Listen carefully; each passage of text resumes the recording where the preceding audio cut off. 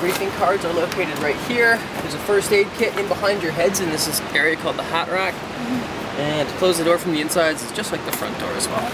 I'll close this one up. Okay, to get out the cargo in the back, we're going to have some bags back here. Push the big circle in like so. Opens the back. There's a yellow bin in there. That's a survival kit. Okay, you need to use that, that's where it's located. To close this, just press it close gently and the little circle's in. Again, making sure there's no articles hanging out the bottom.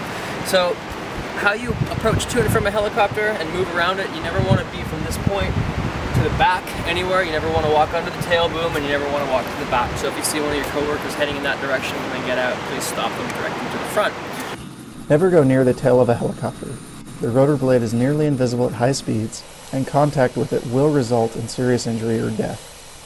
So how you're going to get out when we get out there is we're going to land, you guys will hop out, grab all your gear, make sure the doors are closed, and you're going to stay low and crouch right beside the helicopter like this, and you're going to crouch down.